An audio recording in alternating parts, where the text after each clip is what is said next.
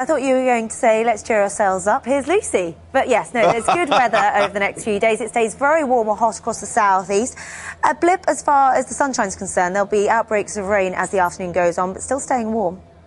Osama bin Laden's released a new TV message to prove he's still alive, saying the England team performance on Sunday was completely rubbish. British intelligence have dismissed the claim, saying it could have been recorded any time in the last 44 years. Ouch.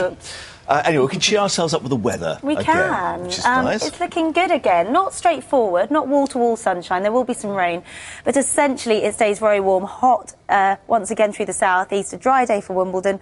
Some rain for those heading back from Glastonbury.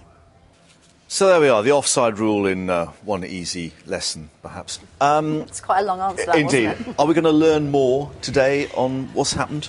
Sadly, we don't. But they did do well, the cricket team, didn't they? Yes. So we've got something to celebrate. Absolutely, yeah. Oh, that's all right then. Go on, they're still coming in.